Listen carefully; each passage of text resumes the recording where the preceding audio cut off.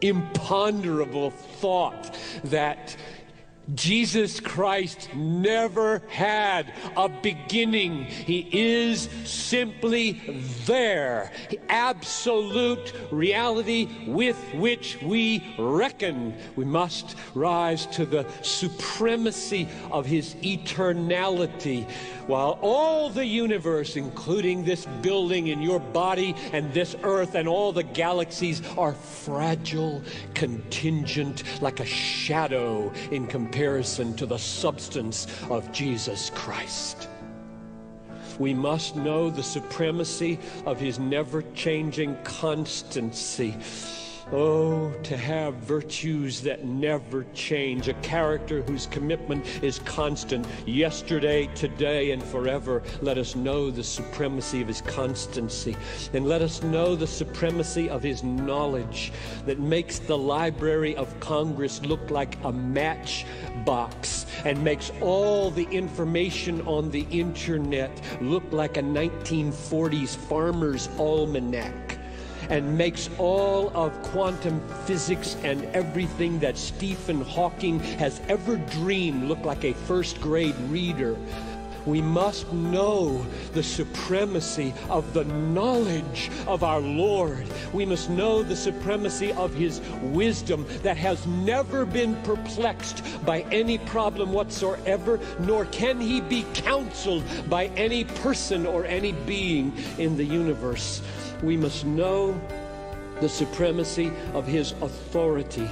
All authority is mine in heaven and on earth and under the earth. No change. All authority.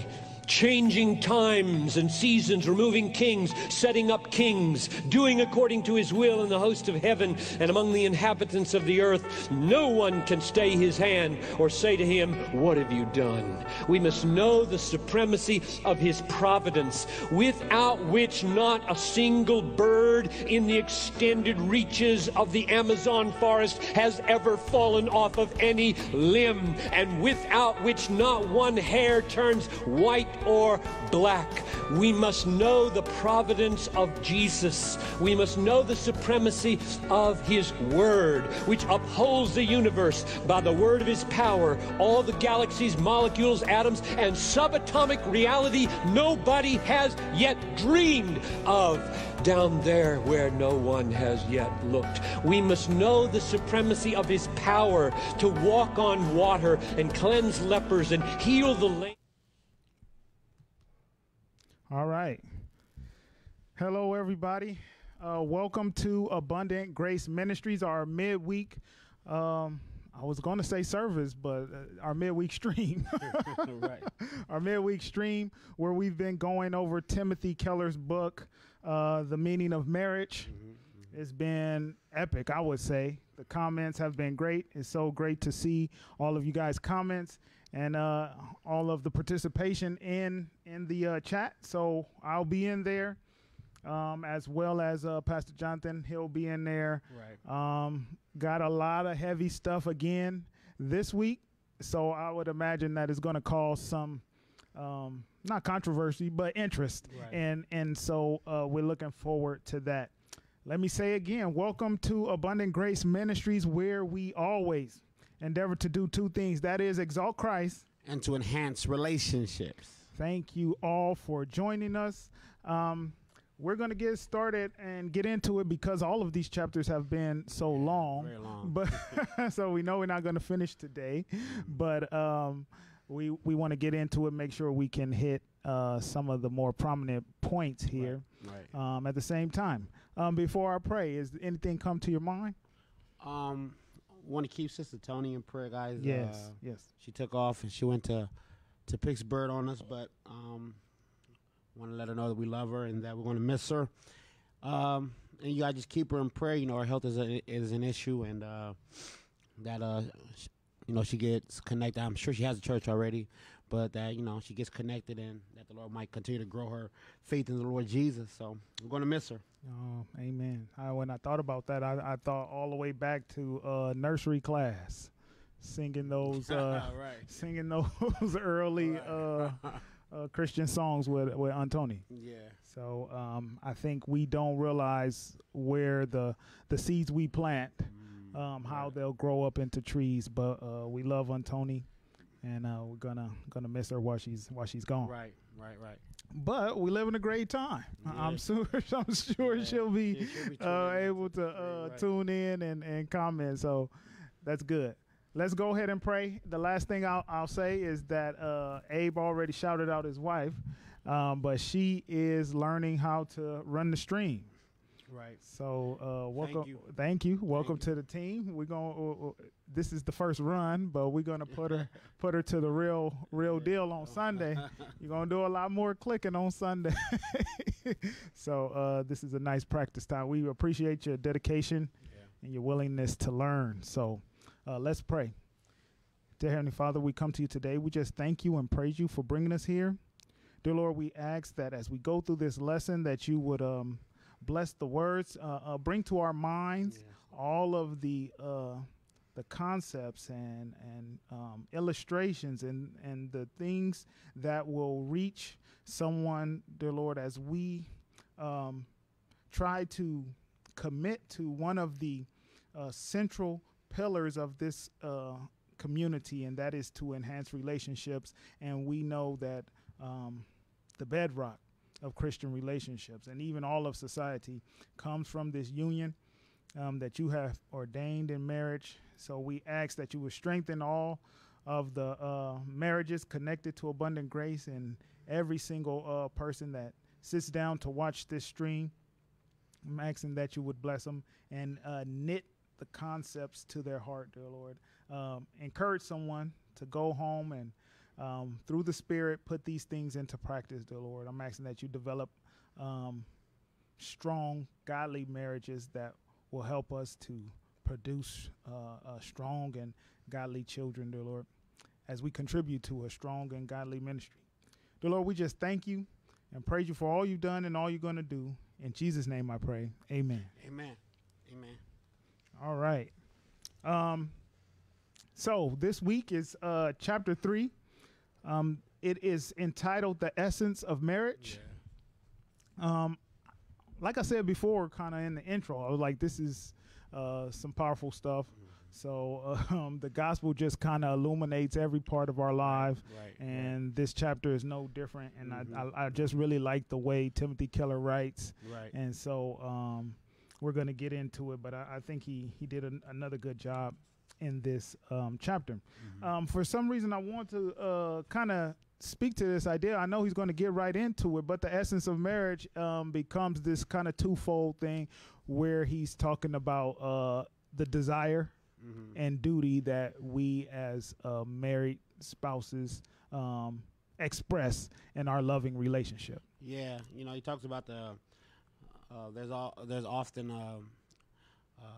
false dichotomy placed before marriage, and I think in Christian marriage we're able by the power of the Spirit, like we had in the like we saw in the last chapter, to be able to see a harmony between romantic passion and faithful, selfless duty. Right.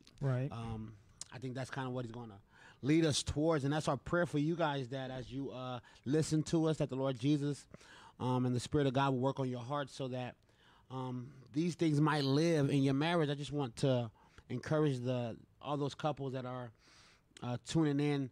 Do not allow this just to be good reading or even good discussion, but take it from your head and let it work itself to your hearts, so that you're growing personally in your love for the Lord Jesus and your desire to make your marriage work. That's right. And also, you know, working hard to honor the Lord inside of your marriages. So I just encourage you guys to do that. Don't just read, man. We do that so much. Don't just read. Let's do some applying to our marriages, man. That's right. Okay, so I didn't say before, but go ahead and click the like button. Also, go ahead and share it on your timeline or with some of your friends. I appreciate some of you already tagged some of your friends here in the chat. So we appreciate that. Again, it helps us grow. We've been growing digitally. So go ahead and help us do that. The essence of marriage. He points out Ephesians chapter 5, verse 31, and which is a quotation of Genesis chapter 2, verse 24. It reads, "For this reason a man shall leave his father and his mother and be united to his wife, and the two shall become one flesh." Amen. Okay, so the first section is this section called Love and the Piece of Paper.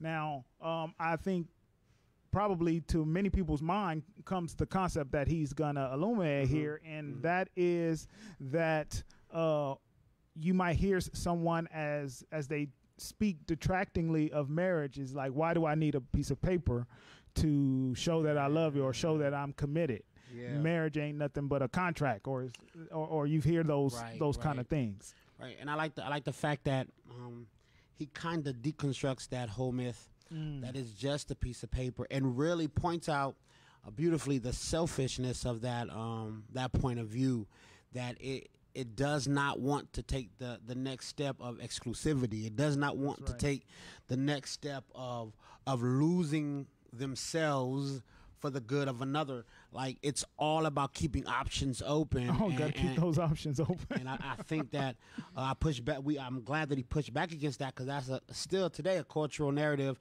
that's pushed, that marriage is nothing but a piece of paper, when inside of that paperless union that a lot of people have, there's no obligation, there's no requirement, and you can just walk away, and that's the point of it. When the sex dries up, you walk away. When the fun dries up, you walk away. And he pushes back against that narrative and says, no, it's something about that. It's something about that paperless union that is very selfish, man, and lacking true commitment. Right. He again goes to this idea. The idea of marriage as the piece of paper, it again goes to that individual mindset that our culture cultivates, and we go into, it's the me marriage, right? It's the marriage becomes another phase of life at which I develop myself. Yeah, like he continually brings up this idea of a consumer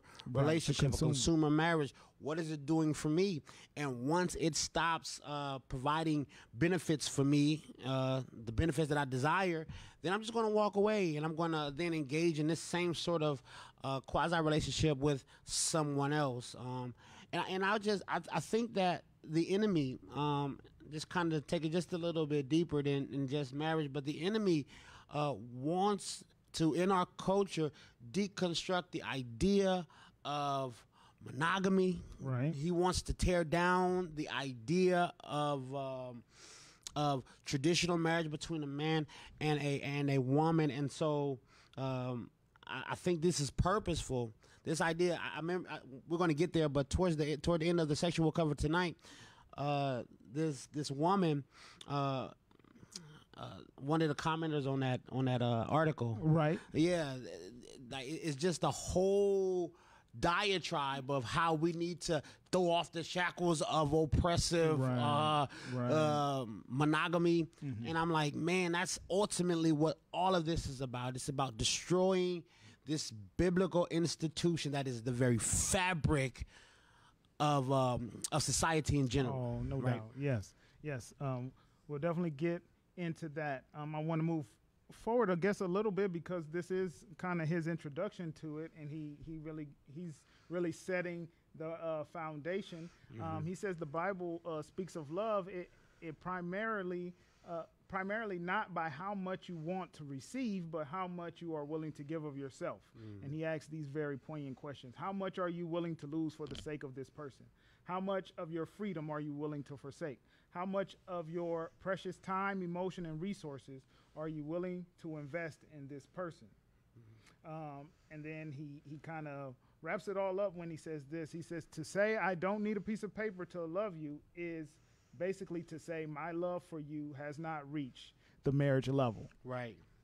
Man, that's I think he just kind of knocks the knees right out of that argument, man. You gotta think there's something about that argument. There's something about that frame of thinking that is very selfish and that is lacking a desire to really make this a exclusive union. That's right. Right? It keeps all options open, right? Keeps the back door unlocked. Yeah, so I don't you know. Can sneak on out. It's a strange feeling. I mean, in the meantime, you're still getting your life very entangled with another individual. But I think it's the whole concept of me, and it's like I don't mind entangling my life, but I also want to have the back door just in case I need to detangle, right? Right. So the whole point, and he gets, again, remember this overall section this chapter is the essence of marriage. He points this out. And then we'll move on. If we think of love primarily as emotional desire and not as active committed service, we end up pitting duty and desire against each other in a way that is unrealistic and destructive. And he's going to argue in the book that he's going to argue later in the chapter that like duty done rightly, right, and consistently is going to breed passion, right? Like this idea just to put your work boots on and to work at this thing and to give yourself up for the good of your mate is going to do exactly the opposite of what the culture says it's going to do. It's not going to minimize passion. It's not going to throw this idea of romantic joy out of the window, but it's going to deepen it. It's going to make it palpable. And I just think that's something that we really need to give our hearts to. He's gonna do a good job of explaining it too. Okay, the overly subjective view of love.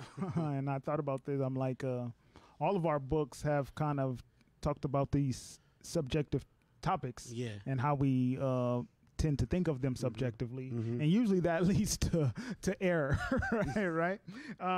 But love, I guess the overarching thing is love is objective, and which speaks to the duty. But here's where he points out this subjective idea of love displays itself in the way we understand the physical relationship between, I would say between husband and wife, but really he's talking about at all. Right. This is particularly true when it comes to sex. He says, this thoroughly subjective understanding of love as a passionate feeling. And often this quickly leads into a vicious cycle. If you won't make love unless you are in a romantic mood at the very same time as your spouse, then sex will not happen that often. Right. This can dampen and quenching your partner's interest in sex, which means there will be even fewer opportunities. Right. Therefore, if you never have sex unless there is great mutual passion, there will be fewer and fewer times of mutual passion. Man, he's gonna use his wife and himself as an illustration a little later, but it's just he's pointing out to us this idea that if we're going to give ourselves to not being selfish with our bodies, right? That me marriage again, saying, well, I don't feel like it, but understanding that you have an obligation to your mate and that you ought to desire their pleasure, right? And so you push yourself past that subjective idea that I'm not in the mood. But I love that he says that, man, eventually, like, your love is going to be such that even when you're not in the mood, it won't take much to get you in the mood to enjoy one another, because, like, that love is ripened and is deepened because you've pushed past the subjective, right? You push past the subjective and you say, you know what, my body is here not just for my personal enjoyment, but for the enjoyment of my mate, to pleasure them. We don't think like that in marriage. You know what I'm saying? We don't even think like that during the sex act. Like, we have to be about this idea of selflessness. And I just that's being driven home in my own heart from reading the book. He keeps making me look in the mirror and say, in my marriage, is my heart to honor the Lord by serving him and not caring, even if that is not reciprocated to me. Wow. Yeah, and that's the thing. So he's pointing out, if you start in this this selfish view of this over emotional feeling that you initially connect to the physical moment, then the idea is that that's the natural following, right? Like whenever I have this overwhelming emotional feeling, that's when I should give of myself physically. And it's partly because a lot of us have had like those outside of the marital the confines of marriage. We've had those amazing sexual experiences that were so electric because you somewhere you ain't got no business, sleeping with somebody you ain't got no business, correct. All of that urgency and all of that works itself up to an awesome experience.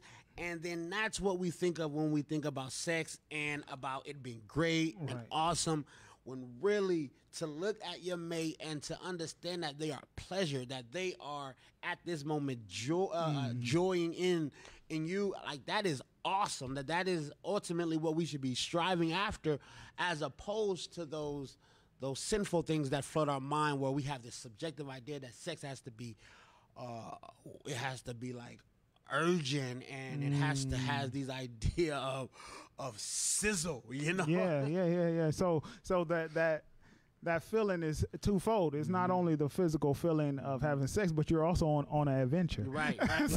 So that's all of those emotions. All of it comes together at the same time. And then that's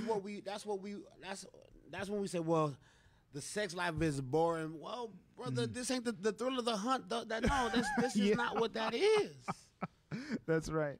So he ends this section very and just an interesting thing, and I think like this is what I try to explain to people, like, you know, who might not be married, and just this whole idea. He says the best sex makes you want to weep tears of joy and not bask in the glow of a good performance. Yeah, I thought that was a little prosaic.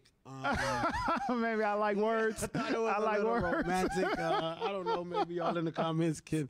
I don't know about weeping tears of joy, but I get what he's getting at. It's not about. It's a different feeling. Yeah, it's a different kind of satisfaction. It's a different kind of satisfaction to know that your mate has been pleased and is.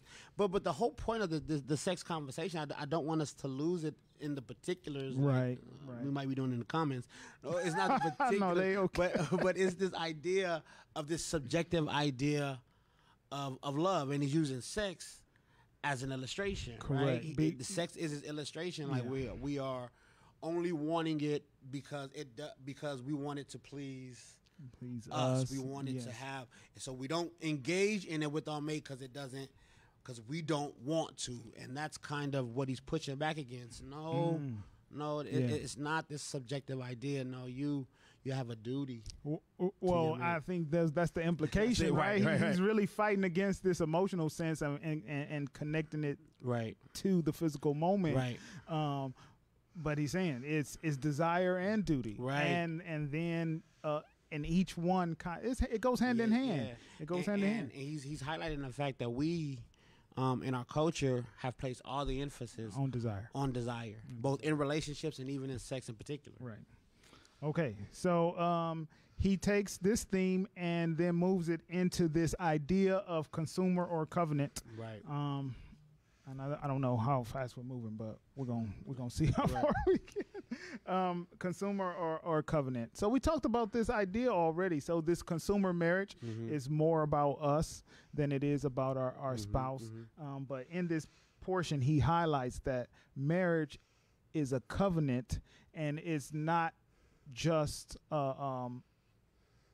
and biblically that comes with other implications, and not just I signed up for it. Right.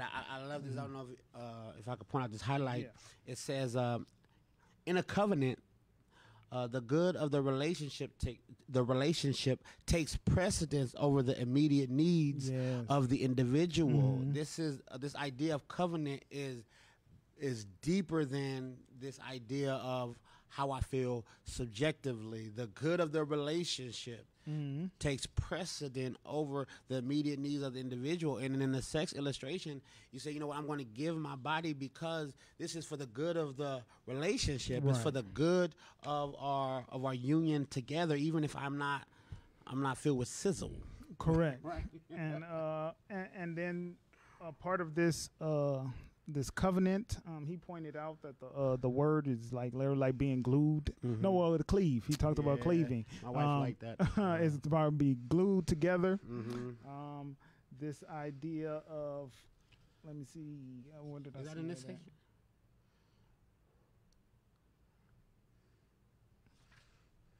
Maybe not. When I'm pretty sure I had it highlighted. But no, it's definitely in there. I highlighted it. Yeah, right. But this idea of covenant, and maybe that's going to take me to the next section, because he's like, this covenant comes with a vertical and a horizontal aspect. The horizontal is obviously what we experience between ourselves and our spouse. But I thought this was a powerful illustration, section, because he was saying that when you stand up there and you make those vows, you have the questions and then there's these statements that you assent to. Right. The questions are more along the lines of these proclamations that he's like, you're not really talking to each other. Right. You're talking to the minister and all the people that are around. You are literally making a vow before God to commit your life to this person. And like, even I've as a pastor, I've done a few weddings, and my in-laws are celebrating 20 years, and so we're going to be able to help them to renew their vows, which is pretty sweet.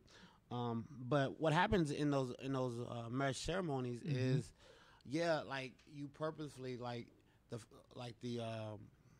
before you do the vows, there's a point where he's going to ask you a bunch of questions. The minister asks you a bunch of questions. Will you have this man to be your wife?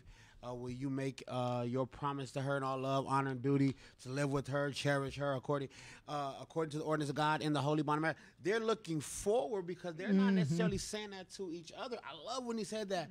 You're saying that to God. That's the vertical. That's the vertical nature of what's going on there. Of what's happening in that moment. You guys are horizontally being joined together in the presence of God. Right. Like, you can't and so when you decide to break that, when you decide to dismantle that, understand that covenant included God as well. Right. It's a little bit more intense. So we should probably walk the aisle a little more cautiously, with a little more solemnity, because this is a weighty thing that's happening when we actually marry. I mean, that's the thought. I have not only promised myself to my wife, but I promised God that I would stay with her and do whatever it takes to stay with her. And then, like, in the vow portion, we say, I take you to be my lawful and wedded husband, and I do promise and covenant before God and these witnesses to be your loving and faithful wife. And then he says, in plenty and in want, in joy and in sorrow, in sickness and in health. It all kind of sounds a little different depending on what denomination you're a part of. But the whole point is, like, you're saying, you've already told God that you are down for this person, and now you're looking them in the eye and saying, yo, I'm down for you. And that's heavy. Like, and I think the point of the section, Rob, if you don't mind me saying, the point of the section is to get us to see that this isn't casual. No, not at all. This isn't like, and that's what the paperless union does. It's casual. You can just say, man, all right, we about to end it. You know what I'm saying? I'll go find somebody else to live with and have these passionate sexual encounters with. But when we do covenant, this is deep. This is me joining myself by oath to someone before the Lord God of all creation. Right. Yes. I think that is what he's getting at. And he kind of sums it up at the end where he says, you think of this marriage moment as an A-frame on top of a foundation. Right. You have the husband, the wife, supporting each other at the top. But underneath it all is this foundation built upon on the vows they make to God. Right. And if that foundation is missing, then the whole frame is all going to be all jacked up. You're in trouble. Okay, love and law is the next one. So he really is hitting on these two. So you have this vertical and horizontal. And you have this desire and duty. And you have this love and law here. Right. So he really speaks against the, I guess what I'll say, this 20th century liberated idea of love and passion. He quotes the philosopher Bertrand Russell. Let me read a little bit of that because I think it really captures so much of the ideas we have in society. We don't even know where they come from. No. But they come from people like Bertrand Russell. Intellectual elites. Right. What did he say? While conceding, British philosopher Bertrand Russell made early 20th century arguments for the expression of sexual love outside of marriage, while conceding that we should not disassociate sex from serious emotional and from feelings of affection, emotion and feelings of affection, he nevertheless argued that sexual activity should be marked by intense passion and romantic delight, and that can flourish only as long as it is free and spontaneous. It tends to be killed by the thought it is a duty. This thought is now considered common sense, namely that love must be the response to spontaneous desire, never a response to legal oath. Yeah, and then or you promise. go down like to the end of the last paragraph. I mean, the next paragraph. It says it is talking about a covenant relationship. It's not just intimate despite being legal. It is a relationship that is more intimate because it's legal. Right. Like that's like you're thinking that because you actually make it official, you put a seal on it, you make this covenant that is going to take the intimacy away, but you're investing yourself into it though. Like when you go in that covenant, Rob, this is a selfless thing that you're engaging in. So it's much more intimate. It doesn't dampen the intimacy at all, but it increases it because I'm invested. You know what I'm saying? Right. In a crazy way. Right. I think you're hitting on this. He says the willingness to enter a binding covenant, far from stifling love, is a way of enhancing, even supercharging it. A wedding promise is proof that your love is actually at marriage level, as well as a radical act of self-giving all by itself. Right. And I love how, I guess contemporary society has really flipped that on its head. Instead, we look at the legal aspect of it as almost as coercion, and and why should I be coerced into this union? Yeah. Well, no, that's not. It's the flip side. Is that I am committed so much that I bound myself not only emotionally and physically, but legally, like bounding myself to you in the presence of God and all of those things. But it's hard to really wrap your mind around like this biblical idea of covenant when it comes to marriage. When your worldview is based in this idea of self-actualization, of me first, of consumer, is really, you don't see what Timothy is saying without really the power of the Holy Spirit, that I am actually, my joy in marriage is going to go up when I solidify it by means of the covenant, and then I give myself away while I'm inside of it. That's antithetical to what our culture is about. This is I love, like when Jesus talks in the Gospels, when he talks about kingdom ethics, he's always turning the way that the world sees the world's narrative on its head, right? Because we think of power, like just as an example, Jesus, when he talks about power, we think it's like lording over people. Like, no, man. Like in the kingdom, power is about self-giving. Power is about service, and he's doing the same thing here. You think marriage is about you? Nah, bruh. When a kingdom understanding of marriage is about giving yourself away for the good of the other person. Like, the kingdom is way different than this world, and we can't, as Christians, operate on a non-biblical worldview and expect to get the results the Bible promises to us. Right. So as he continues, he talks about this idea of the promise of future love. Yeah. And so all of these things are kind of running together. But this promise of future love is, it is a way that brings security to the to the passion of modern relationships, right? That's the whole thing. They burn up in a blaze of glory, and then they fizzle out, out, and it's so insecure. You're in and out of relationships.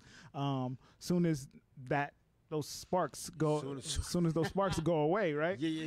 But this promise of future love is that sparks or no sparks, right?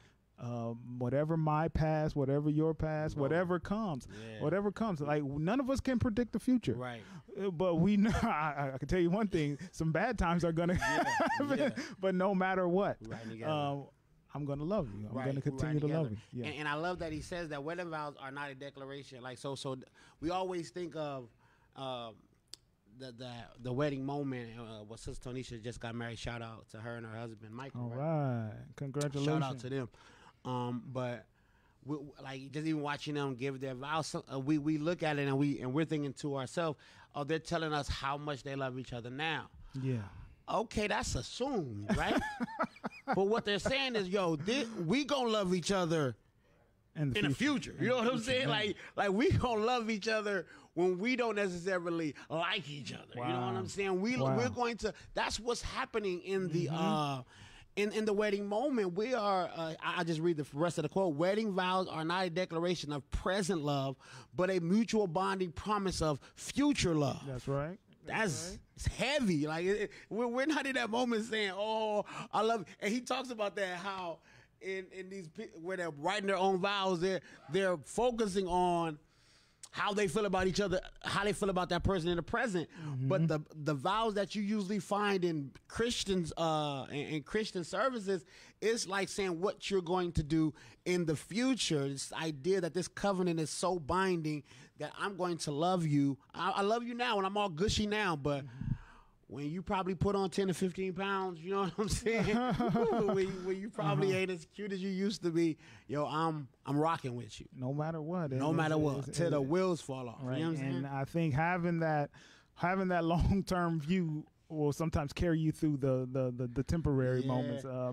My advice to people who are getting married is learn to let it go. Yeah. Because you're in this for a lifetime. You will look back. I mean, I've only been married 8 years, but you will look back on the arguments you had and be like, man, what was we talking about?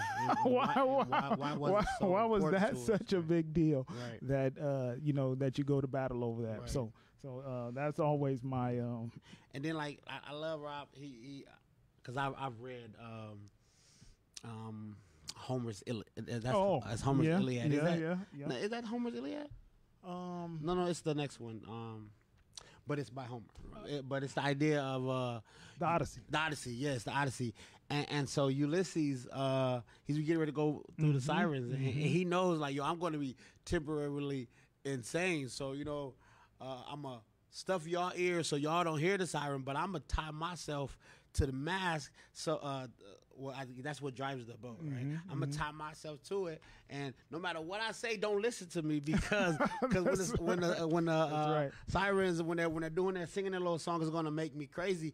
And he says like, yo, what the covenant does, it ties what this oath, these vows, this covenant does, it ties us to the mast of our marriage. You know what I'm saying? So come what may, like, no, I am not letting go. I'm not going to make a permanent decision in the midst of this temporary turmoil. That's right. Because I'm tied to the mast. You know what I'm saying? Yes. So I must have been getting really into this because I went through this portion here and not even highlight. I didn't pick up my pen to highlight. But he really he goes through the words of Paul and of Jesus and how divorce is only outlined for infidelity and for what do we call it today? They call it abandonment of affection.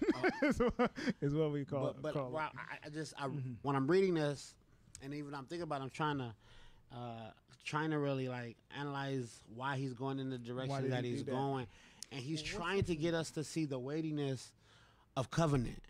Like want to get us to see like this is why oaths are important. This is why I go from paperless to take the next step, right? And to actually throw myself into a covenant relationship is because it's going to bind me there. It's going to keep me there. And then he says, like, he talks about divorce. Because he says, oh, this ain't something, these covenants ain't something you jump in and jump out. You know? Sometimes we say, oh, man, you know, it ain't working for me, irreconcilable differences. And y'all know, like, real talk, y'all know that the divorce rate inside of the church, it mirrors that outside of the church. So ain't like we doing a good job of what we talking about. Like, we jumping in and out of covenants like God wasn't there when y'all actually said what y'all said, right? But I'm not gonna go there. But he points to the fact that this is like divorce is not what he desires, and he points to the fact that it was given because of the hardness of our hearts. And even inside of that, God is gracious that he gives us exempt clauses, right? He gives us ways in which that covenant can be terminated. But the whole point is that those are very few. Right, because the folks of Jesus, they was like, oh man, she burnt the toast 3 days in a row, so I'm good. And I'm just going. And when you left a woman back then, it wasn't like, you know, it was economically impactful on her. Like, it was detrimental. Jesus gave you one, and Paul's like two, right? Because Jesus was like. Infidelity. Right. Paul was like, if you willful, I think he calls it willful desertion. Yeah, where the person leaves, and then if they just don't want to be with you, I mean, and they leave you, I guess. And Paul says you're not bound. Yes. And I think I've heard some pastors try to argue out of the exception clauses because they want to argue for once married, marriage, no divorce and no remarriage. So if you're married, there's no divorce and no remarriage. That's not biblical, in my estimation. And I know some solid dudes. Yeah, I'm sure you're going to hit on that again. I know some solid dudes that kind of believe that way. But what I want to say is, like, if you're in covenant relationships and that person has done some of the things we're talking about, willful desertion and infidelity, and their heart is hard in such a way that they're not repentant of what they've done, God is giving you a way out. And he says at the end, don't be shamed. Don't be shamed if you are that person that has been offended in the covenant. God is giving you grace to go ahead and move on, and then even find joy in another covenantal relationship. Right, that's important, and that's grace, man. That's amazing, and I just want that to sizzle in somebody's spirit, like my man Country Wayne said, because somebody needs to hear that. That's right.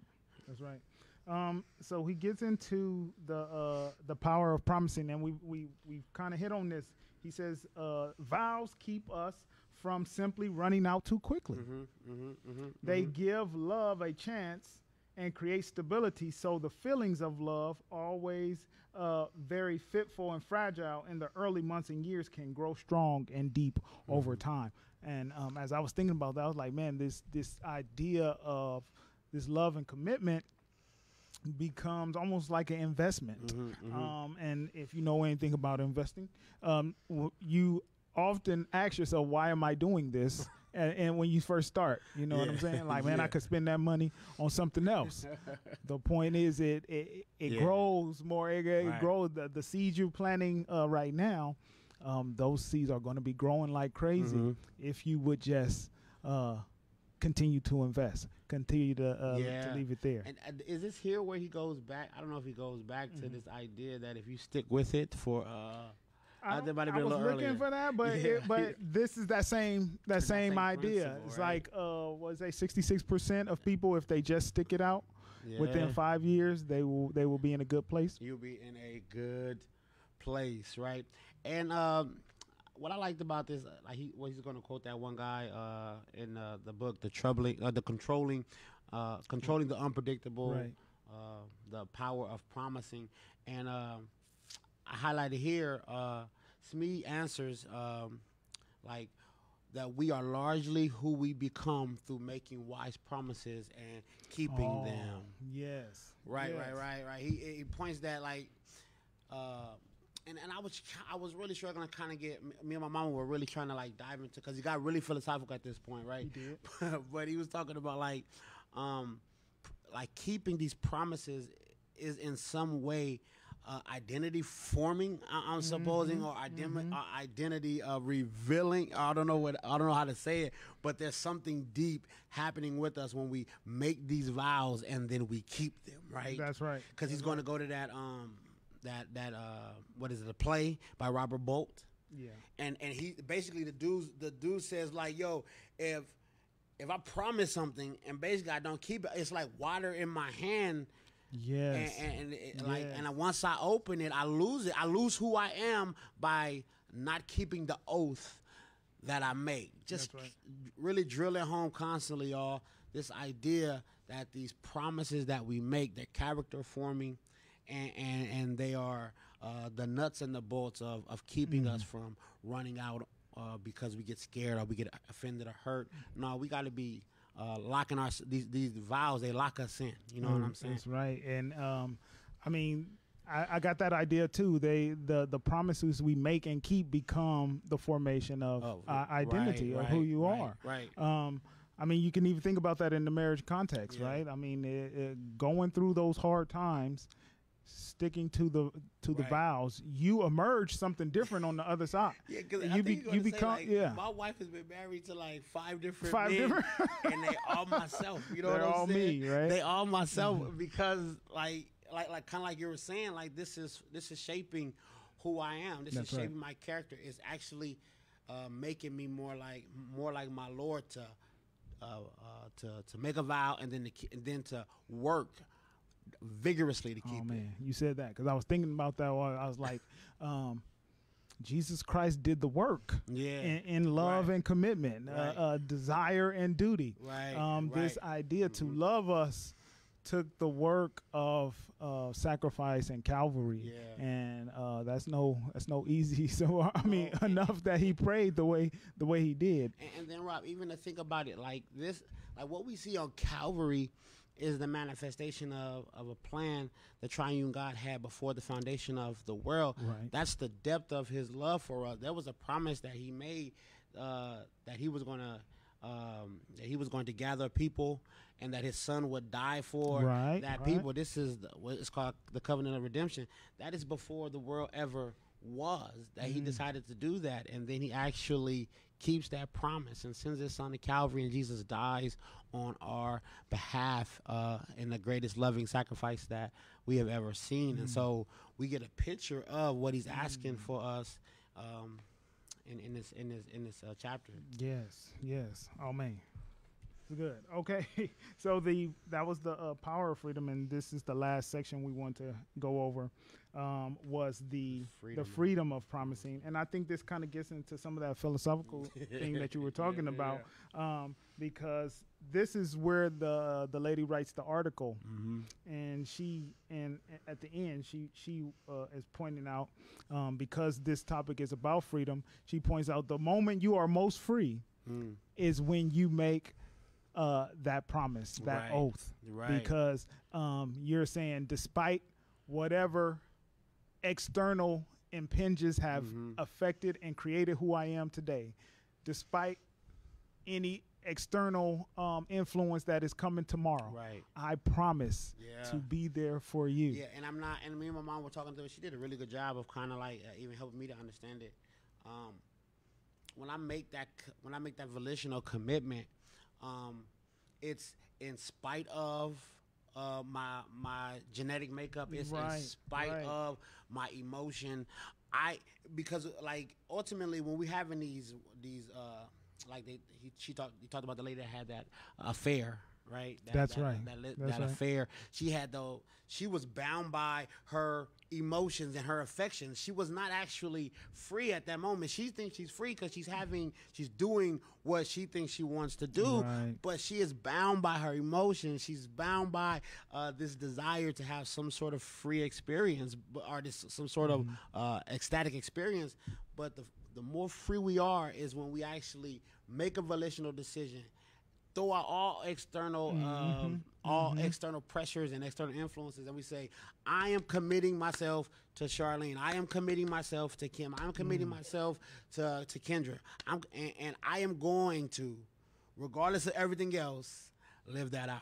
Right. And you are never more free than you are in that moment when you make that decision. And because we are constantly being impinged upon by external forces. And you are saying despite all of those external forces, this one thing in my life won't change. And then like even in our Christian walk, Rob, we always say like stuff like, oh well, you know, that's just the way that I am, and I have these, and we bring even that idea to marriage. Well, this is who I am, this that the other. But what we say in religion is like I might be this genetically, I might be this emotionally, but that is not going to impinge on the fact that I am committed to this relationship, and I am not going to allow any kind of external pressures to change that. I'm free at that moment. This is what my true self desires to do. That's you know right. what I'm saying? That's right. And it's work. I was just telling my wife, I'm like, I know that I am weird. So, and I know it can be kind of hard to deal with that. Right. But I am committed. Yeah. And I think he kind of points that out, like the beauty of marriage, and she does it in that I think it's Wendy, what do you call Wendy Plump? She looks at her mother and her father who's been married for X amount of years, and she had lost her marriage because she was drawn away by the passions of electric sex that she found in an affair. But she was like, yo, like that was awesome. Like that was awesome in the moment. That was awesome in the moment. But she says it here. I don't want to mess it up. It says when you have an affair, you already know that the sex is going to be passionate. It's automatic. That's automatic. It's an adventure. It's not the sex. It's the adventure. Right. Right. She says this though.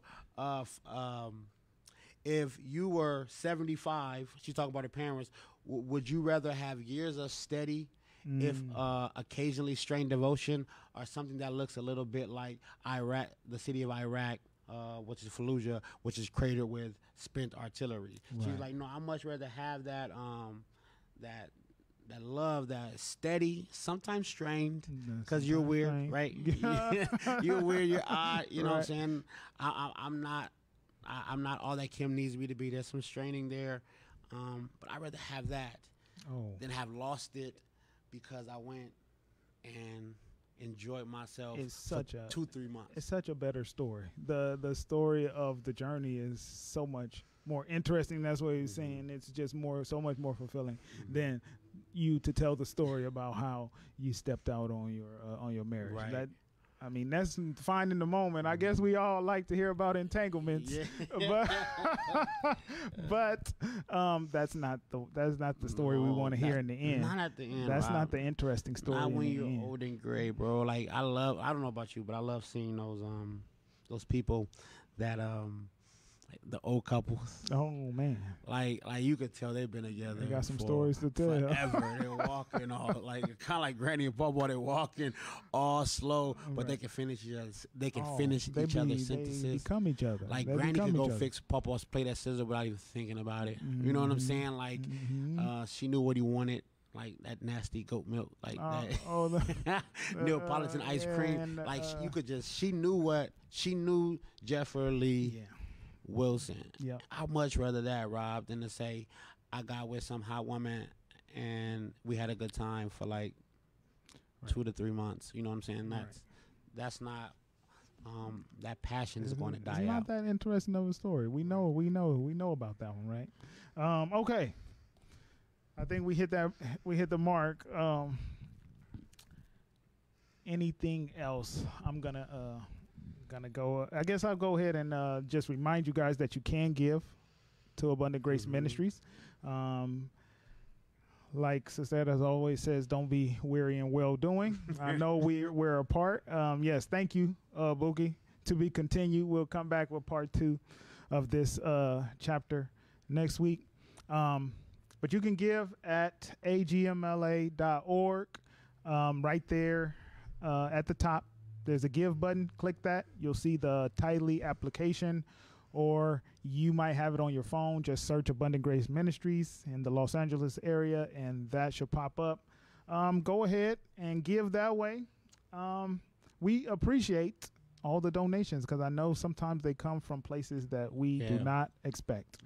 Yeah, and we do thank you for your giving, especially in a time like COVID. But, man, we want to be in prayer for each other because That's right. I think this isolation is starting to wear on just some of the people in our congregation. Just having conversations with some of you. I know it's feeling heavy, man. So whenever we can, and it's safe to do so, man, reach out to each other, and kind of be the lifeline to some of the saints because some folks are having a very difficult time with the separation. Right. It's heavy on them. So I just want you guys to look out for those who you kind of feel like they're drowning in the solitude, man. Reach out to them because this is you might have your family there, you may have everything rocking and rolling, and life is just.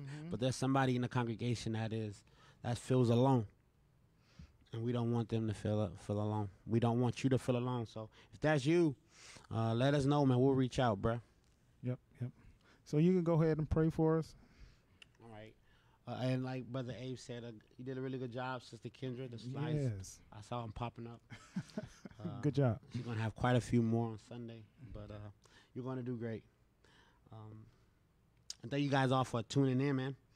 Our platform is growing, and we're thankful. Yes. Right? Yes. We don't deserve it, but God is gracious and kind to us that you guys will want to hear our thoughts. What we got to say. Yeah. So we thank the Lord for you, and hopefully the Lord is blessing you through our ministry. So let's pray. Father God, Lord, we thank you. And Lord, it's so easy sometimes to talk about these things. I even think about what we talked about on Sunday about the ministry of tables. And sometimes these things flow off our tongue, especially as preachers and teachers. They flow off our tongue so easy. We can spin a phrase, Lord, but these are deep truths that we actually need help to live out. So, Lord, I'm praying that as we unpack this idea of this harmony between passion and duty, this idea of passion and practice in our marriage, Lord, I'm asking in Jesus' name that you would help us. This is not easy, Lord God, but we can do it because you've given us the Spirit of God. I love how logically this argument is being made. We need the Spirit of God to be able to do anything else that this book talks about, Lord. So we're asking you, Lord God, to fill us afresh. Somebody needs it because their marriage is teetering. So I'm asking you in Jesus' name to fill them afresh and give them a heart to serve their mate and create in their relationship, Lord, this harmony between passion and duty. We love you. And Father, we ask that you would take us home safely, those that need to go home and those that are home, that you will be with us, and that if it be your will, we'll rise in the morning, Lord. We love you and we praise you and want to give you all glory, not to us, Lord, but to your name be the glory. In Christ's name we pray. Amen. Amen. Thank you. I'm going to remind you to be with us on Sunday at 10:30 a.m. We are continuing our journey through the book of Acts. Right. Chapter 6 now? Yeah, chapter 6, verses 8 through 15. Okay. So we'll be on, by the time you preach, we're on chapter 7. Chapter 7, yeah. Right. Okay, so join us on Sunday at 10:30 a.m. And as always, I guess I have to remind you to do two things. That is to love God And each other. and each other. We will see you.